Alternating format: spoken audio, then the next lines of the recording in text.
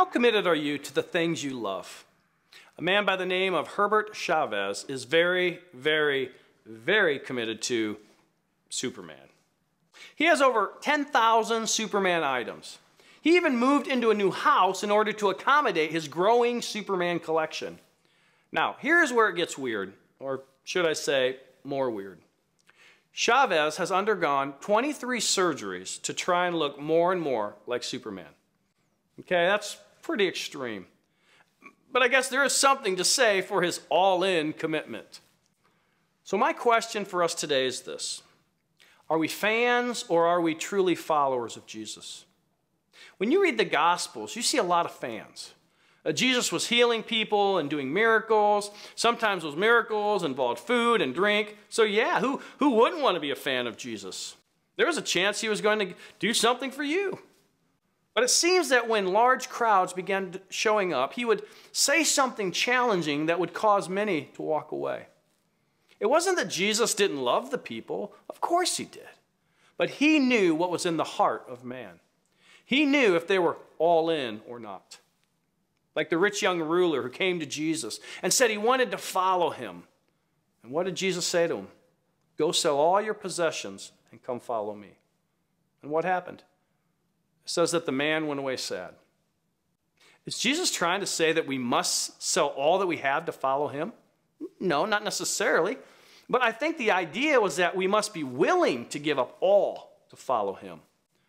You see, that's the difference between a fan and a follower. The introduction of 1 Peter is so encouraging.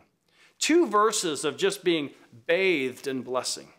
We are reminded that heaven is our home, that God knew us before we were even born. We are reminded in these verses that we have the Holy Spirit indwelling us, meaning we have all the power we need to live holy lives. And when we come to Jesus in verse 2, we are told that there is a response on our behalf to all that God has and is doing for us. Verse 2c of 1 Peter 1 says, for obedience to Jesus Christ and for sprinkling with his blood, may grace and peace be multiplied to you. A life of grace and peace, which sure sounds good, doesn't it, is a result of the work of Christ on our behalf. That work was the sprinkling with his blood. Scripture says that without the shedding of blood, there is no forgiveness of sin. Jesus was all in for us. He went all the way to Golgotha. His back ripped to shreds by whips with metal bits in them. Big thorns from a mocking crown pushed into his skull. The Bible says his face wasn't even recognizable after the soldiers got done with him. He hardly looked human by the time they nailed him to the cross.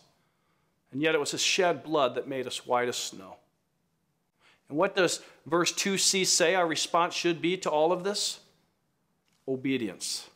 Obedience to Jesus Christ. Is it always easy to obey? No. But when we are reminded of all that Jesus has done for us, his work on the cross and his defeat of death, the least we can do is give him all of us.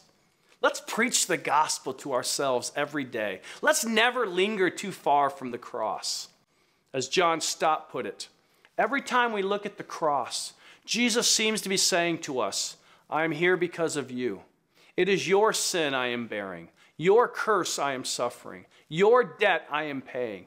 Your death I am dying. Nothing in history or in the universe cuts us down to size like the cross. All of us have inflated views of ourselves until we have visited a place called Calvary. It is there at the foot of the cross that we shrink to our true size. And friends, that's a good thing. It's there that God does his best work in us. Let's be all in for Jesus. Let's pray. Father God, thank you that you and your Son were all in for us. Thank you for the Holy Spirit who allowed us to understand and convicted us of sin and allowed us to understand the gospel. Thank you for your Son, Jesus, who went to the cross, was slaughtered on a cross to pay for our sins.